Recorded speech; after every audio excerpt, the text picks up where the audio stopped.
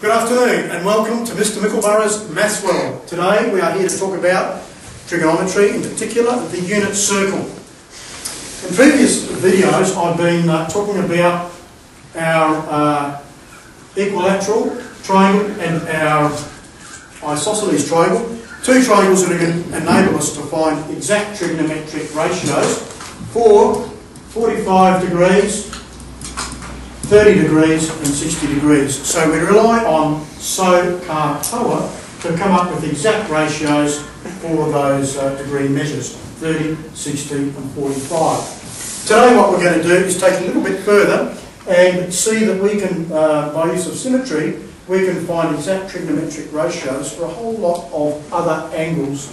And today we're talking about angles that are greater than 90 degrees in particular. If we were to rely on other identities in trigonometry, for example double angled formulae, compound angled formulae, half angled formulae, we would be able to find a whole lot of other exact trigonometric ratios, but that is beyond the requirements of our course. So today I want to look at some angles, perhaps in the second, third and fourth quadrant in particular.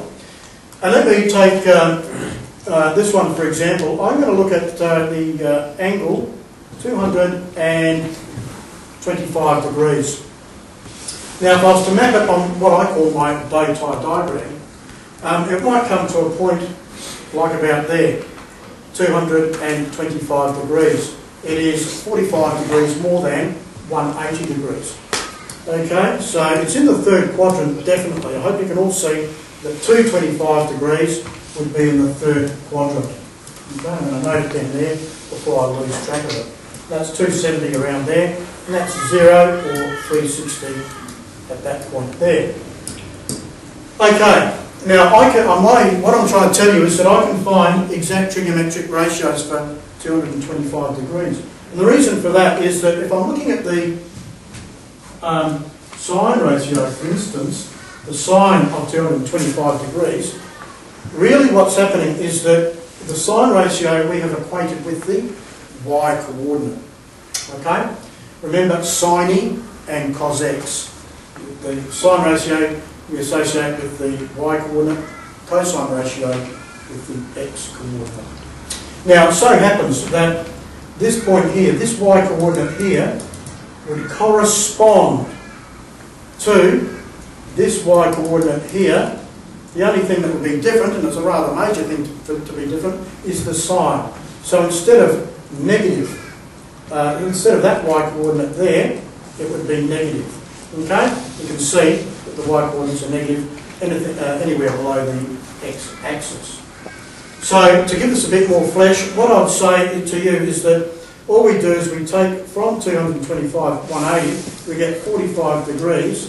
So really, we can conclude from our bow tie diagram that sine 225 is exactly equal to negative sine 45 degrees. I hope you're following that. Okay? So that's the first thing to do. We're working out the angle size between this line here and the x-axis. It's 45 degrees. Alright? This, by the way, is telling us that the sine ratio will be negative in this third quadrant. Alright? So once I've worked out that the angle distance between there and there is 45 degrees, really all I need to do is work out what sine 45 degrees is and then determine whether it's positive or negative. It's negative. Okay? So quite simply put, sine 225 degrees will equal negative, and not sine 45. Well, here's my diagram for 45 degrees, opposite over hypotenuse. Okay? And that's my answer. So I've got an exact trigonometric ratio now for sine 225 degrees. Let's have a look at another one. How about tan, so this is EG1, example 1. Let EG2 be tan 300 degrees. Alright? Tan 300 degrees. Well, that's going to map out to around there, isn't it? 270. add a bit more on. What's this angle size in here? It'll be 60 degrees, because that's 300 to there, another 60 to go before I complete a revolution, which is 360 degrees. So really when I'm considering tan 300 degrees, I'm interested in tan 60 degrees. So I go to my diagram with 60 degrees in it. There it is there. Opposite, over, adjacent. So it's root 3 on 1, otherwise known as root 3. Now the only other thing I've got to worry about is whether it's positive or negative. All stations 2 central is telling me that the tan ratio is negative there. So it's negative root 3 and I'm done. One more example. How about EG3? EG3, we haven't done a cosine yet. How about cosine of, let me say 120 degrees. Okay. Now 120 degrees might be represented on our diagram by that angle there. So I'm really considering, by the way, this triangle here. I'm tracing it out, and I want to find the cosine ratio of that triangle. Well, we notice that inside here would be 60 degrees, and so really the idea is this, that my x-coordinate for 60 degrees is the same as my x-coordinate for 120 degrees, except for 120 degrees it is negative, isn't it? Yeah. So cosine, let's remember this, the cosine we associate with the x-coordinate. X-coordinates are negative anywhere to the left of the y-axis. Okay, so I can note this,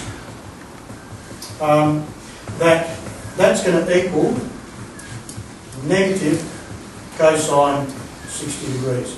And that is equal to, well, here's the 60 degree diagram, cosine is adjacent over hypotenuse. So cos 60 is a half, cos 120 will be negative a half, won't it?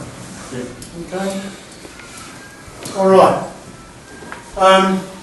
Now, one final example, that was EG3. I'm running out of room here, sadly. EG4.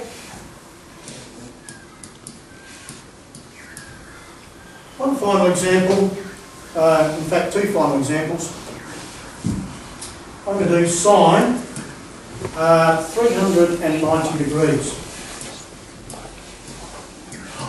Okay, we're going to have trigonometric ratios of any size angle. Now all 390 degrees is indicating that I'm going through a revolution and continuing for another 30 degrees. Okay, so really I'm interested in sine 30 degrees. That is a fact. Sine 390 degrees, you can consult your calculator of course, is going to equal sine 30 degrees. Both are positive. Both are positive. And that's going to equal a half.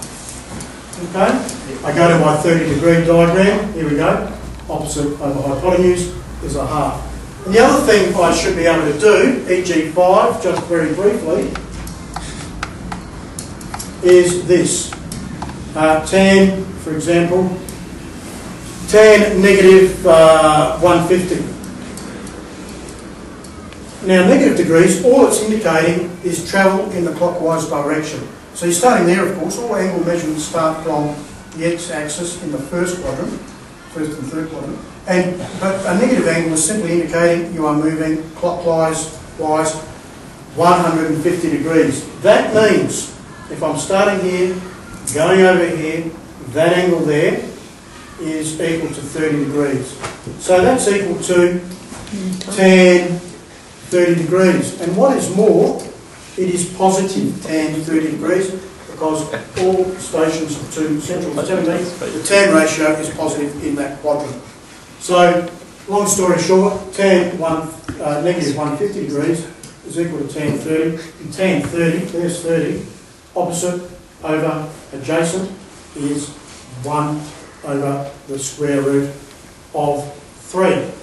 So just recapping up there, well, one thing to be careful of, when you're working with your bow ties, you're always looking at the angle measure between that line there or that line there. I don't have a word for it. Well, it's a hypotenuse actually in each case, as it turns out.